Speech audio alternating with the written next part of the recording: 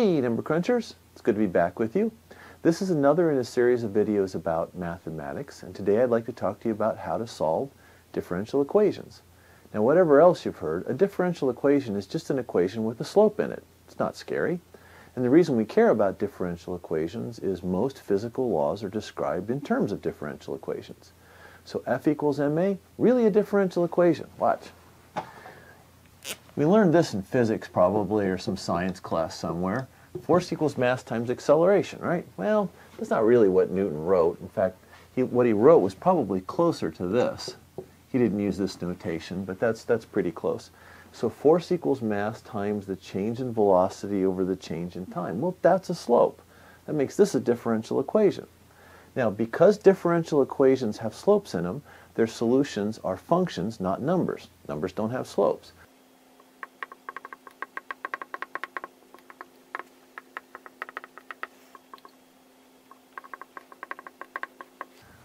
Okay, big idea here is when you're solving a differential equation, you're trying to find a function that makes the equation true, not just a number. Right? So if we're going to do this, it probably helps to have a differential equation to start with. So I just made one up. Now, I don't know if this has any physical significance, but the big idea here is the slope of the function that solves the differential equation is equal to the square root of the function itself plus x. That's it.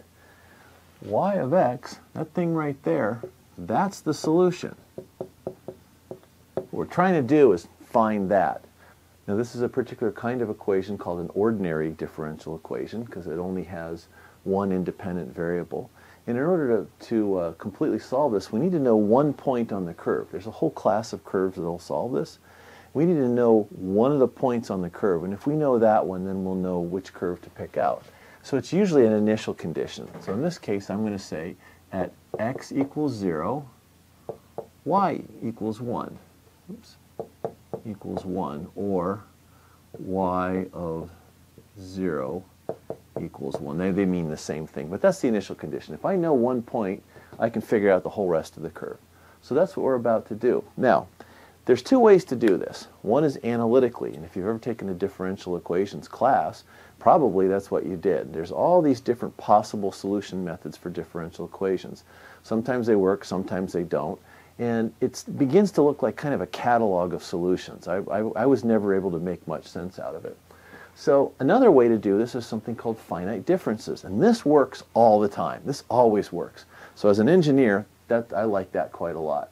But all you got to do, maybe I'll put this up here so we can use it later. And just to remind you,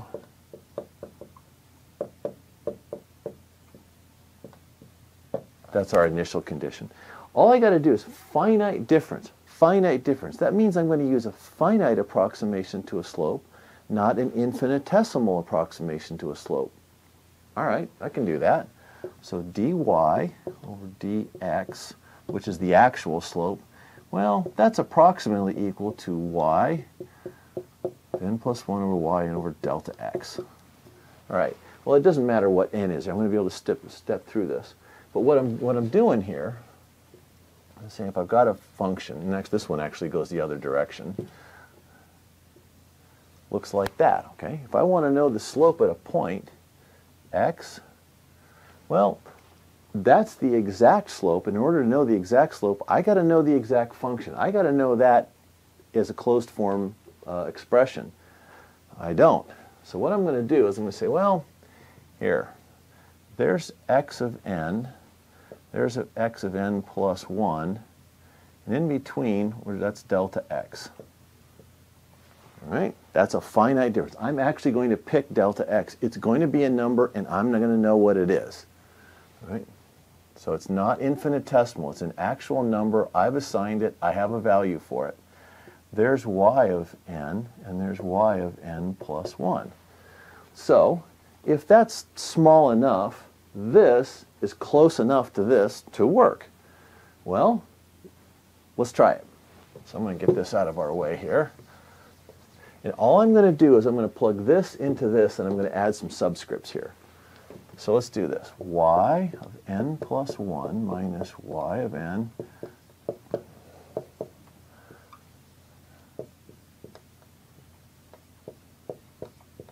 There it is. Well, is there any XY combination I know?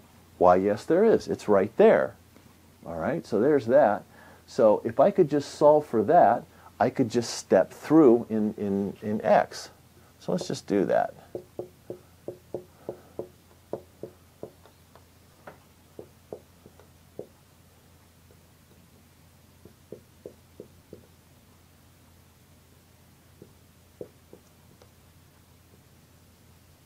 All right, there it is. That is all you need. We'll start at n equals 0. Well, x0 is 0, y0 is 1. So plug all those in. Now I know everything on the right side. I'll figure out y1. Index the counter to 1. Now I know what x1, because that's if I know delta x, I know what all my x's are. I know x1. I know y1 because I just figured it out. There it is there again. Figure out y2. Go back through here. Figure out y3. Go back through here. Figure out y4. And if you want to know what these are, I've got them tabulated here, the first couple anyway. Let's pick, how far down can I go? That looks pretty good. Let's make delta x really big. 0, 1, and 2. That's too big, but the numbers are nice and round when I do this, so we'll use that. And this one's going to be 3.732. There. So there's the first couple, and I can just march along an x as far as I want. Well, this is kind of hard to do on a blackboard. Let's switch over and do this in Mathcad. All right, here we are in Mathcad. This is version 15 of Mathcad, and I've typed in a simple little file here that shows us how to solve that same differential equation. And let me just walk you through everything in here. Here's n equals 5. That means I want 5 points. 1, 2, 3, 4, 5. Now Mathcad starts its counter at 0 rather than 1. Most programs use 1, but Mathcad allows 0. So that's actually point 0 right there, and point 0 is the initial value. So y1 sub 0 equals 1. Capital N means Newton as a unit. And so right there it's got this little jaggedy green line saying, oh, you've redefined something. Yeah, I know. Let's go fix that. Warnings. I don't know. I'll turn the warnings off and see that goes away now. xf, x sub f, and this is a text subscript, equals 5. That's the final value of x that I care about. Delta x is xf over n. So you can see that I'll put a equal sign on that. So x and delta x equals 1. N is just a counter variable, a little n, so it goes from 0 to big N, with big N equal 5. And once I know what my counter is, and I know what delta x is, I know what all my x's are. I can define those right up front. So it's just n times delta x. There's my first value of y1, and y1 is going to be the solution here. y3 I picked as an output variable for the ordinary differential equation solver that's built into Mathcad. So ODE solve is a function in Mathcad, and we can treat that as essentially the exact answer. So there's my starting point. That's my initial condition right there. Let's just maybe